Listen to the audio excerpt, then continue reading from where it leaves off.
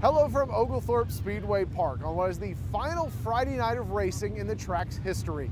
I'm Jake Wallace. Thanks for joining us as we celebrate more than 70 years of this track here in Pooler. In this show, we'll learn more of the history of this track, its drivers, fans, and the people that have made it a Southeast Georgia tradition for 7 decades. We start our show with a look at the family that has run this place since the 1970s. Andrew Gorton has more with the Stone family. The Stone family purchased Oglethorpe Speedway in 1977. From then on, drivers had plenty of reasons to compete in Pooler. Mr. Stone was the first dirt track promoter to offer drivers a purse of over $45,000. They were also the first dirt track to be part of NASCAR's weekly racing series. Most seasons, OSP averages over 100,000 fans, some of which will miss one of the track's more unique features, the Finish Line Pub. One of the only pubs built inside a track in the entire country.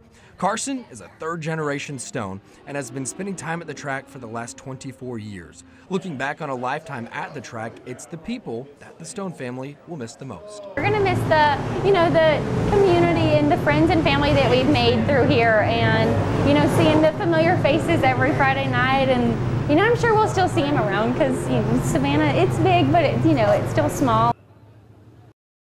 Over the years here at Oglethorpe Speedway, there have been thousands of drivers cheered on by the fans, but two of the most beloved faces here at the track have never been behind the wheel.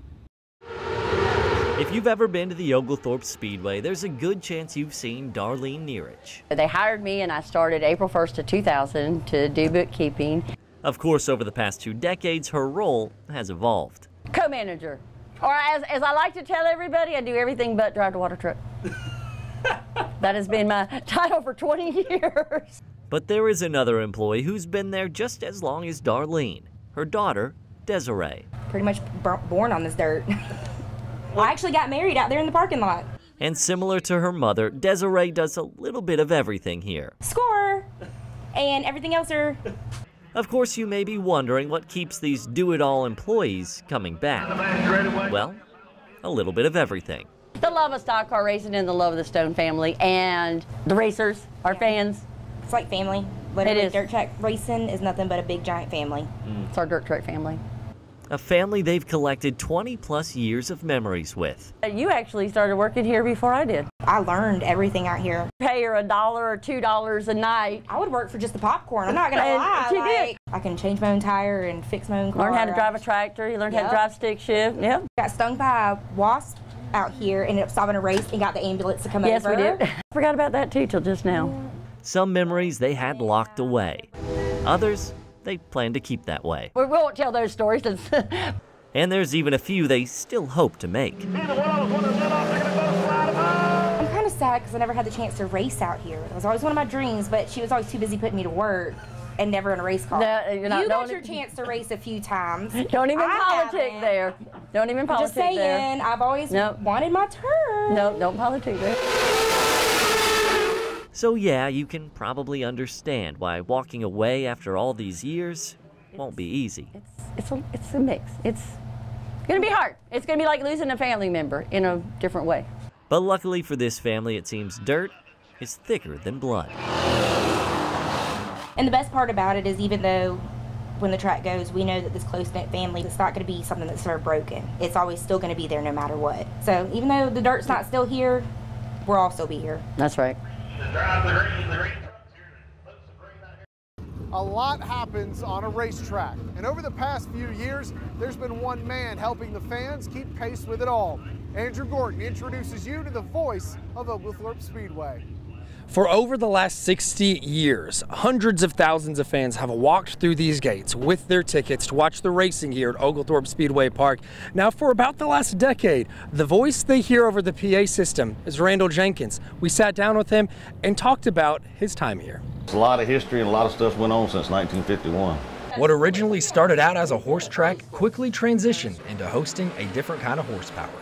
Johnny Parsons won that first race, I believe, and he was actually an Indy 500 winner. Lee Petty came out one weekend to race, and actually Richard Petty signed in as a crew member because he was actually working for Lee at that time. Dale Earnhardt Sr., he's on our list where he's been out here and raced before. Fireball Roberts, the Bakers, there's just been lots of those guys that are older now.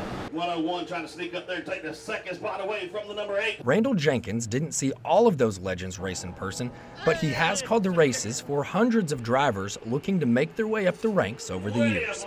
I got some folks every now and then come in and sit, and they're like, I don't want to disturb you, and I'm like, you're not going to disturb me, because I'm watching the race and talking about the race. I'm locked in on that. 3 wide in turn 2, look like second, third, and fourth, trying to figure out who's going to get down the back straightaway first. It's not just sit here and say car number 3 won the race. If I got information on drivers, I'll talk about where they're from. Those drivers come from all over the country to compete, from a couple miles down the road to crossing state lines. Some teams will travel hours just to be strapped into their cars for a matter of minutes. A passion that runs in the families that tear up this Georgia clay. A lot of the guys that are racing now have sons or grandsons that run. Just knowing that they got family members that are racing or come sit in the stands and watch somebody else. It's just like a big, I don't say racing family, but everybody sticks together. With racing, if somebody tears up, there's gonna be 5 or 6 people running their trailer and see if they got what you need to get you back out. Even though you're a competitor, they want you back out having fun. So if they got it, they'll give it to you. Yeah, you can pay them back next week. Sometimes they'll tell you don't worry about it. For many drivers and their families, it's not all about collecting trophies, it's about the camaraderie. Something Randall Jenkins has been able to be a part of and hopes he'll continue to be a part of after the final checkered flag flies at Oglethorpe Speedway. I'm just glad that over years I've been able to meet people and sit around and shoot the breeze with them, have a good time, see some of these older guys get out of racing and come back. We've had some that got out for 10 or 12 years while their kids went through high school or went through school, and then they came back once the kids graduated. It's good to see that. And now they're bringing their kids back, getting them into racing. It's kind of like watching the neighborhood it just keeps revolving and keeps going. It's not like falling apart. It just somebody else takes that spot when somebody goes out.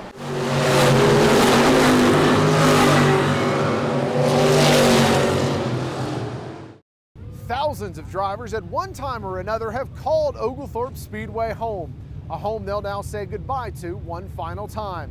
Sam Bauman caught up with one former driver who explains why this old patch of dirt is much more than a racetrack. For former dirt track racer Hubert Keller, a trip to Oglethorpe Speedway is a trip down memory lane. This is Clem Burnson here. This is old Larry Drawdy. I built that car. Some of those memories a bit painful. I got my back broke out here in 3 places, and then I got in another wreck out here, broke 3 ribs. Yeah, I've been banged up pretty good. And occasionally he did a little bit of the banging up. And I got my helmet and I started beating him with the helmet. I'd have killed him if they'd have left me alone, but somebody grabbed my helmet and stopped me. This is the guy who was beating me with the helmet. This guy here? 2 buckets. But through it all, good and bad, Hubert made a name for himself on this track.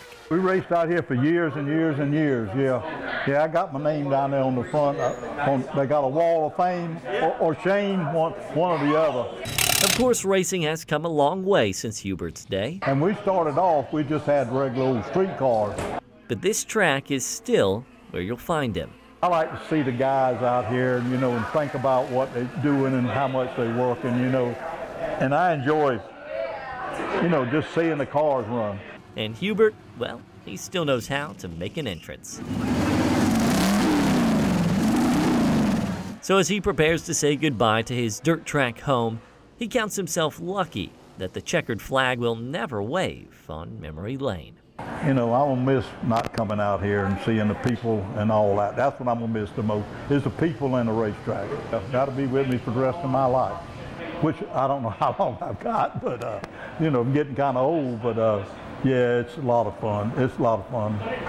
It's been fun. I've enjoyed it. Sam Bauman, WTOC News. As we close out 70 years of racing here at Oglethorpe Speedway, our WTOC team was lucky enough to take the Storm Chaser out on the track. So as we say goodbye, let's enjoy one final lap at Oglethorpe Speedway. I pray, Lord, each and every fan to see a great show here tonight.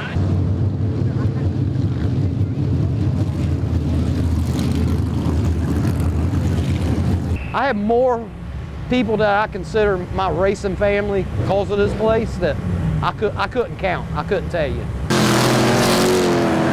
This place is gonna go and I'm gonna miss it. So many families have been out here and raised their kids right here with this racing. right, 61, speed it up. Come on, 61, I need you to catch up to the field.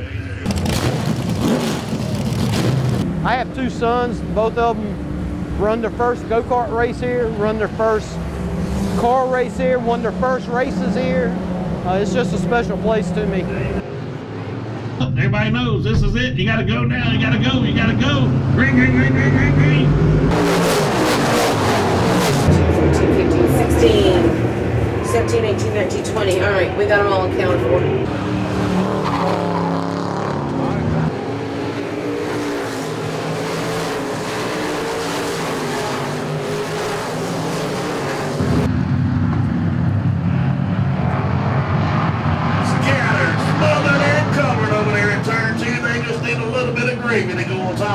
Single file, 14, drop behind your 17. I've got wreckers in 3.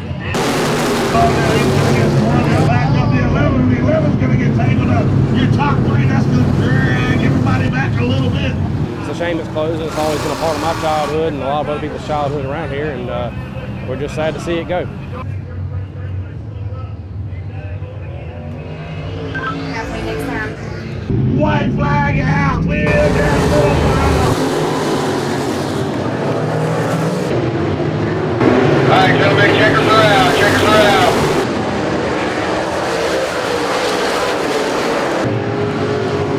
They come, ladies and gentlemen, Mr.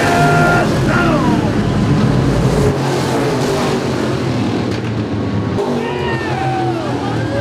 All right, ladies and gentlemen, the checkered flag has fallen for the last time at Oglethorpe Speedway Park. Thank you, everyone, for everything. Thank you to all of our drivers who celebrated our final race with us. We greatly appreciate it. It's been a staple in everybody's lives here. It's kind of like a historic landmark, and we just hate that. We feel like that's about how we feel. Is one of Savannah's landmarks is kind of going away. So it's a shame, but we just try to have as many memories as we can while we're here. It's just such a heartbreaking thing to me, but all good things have to come to an end.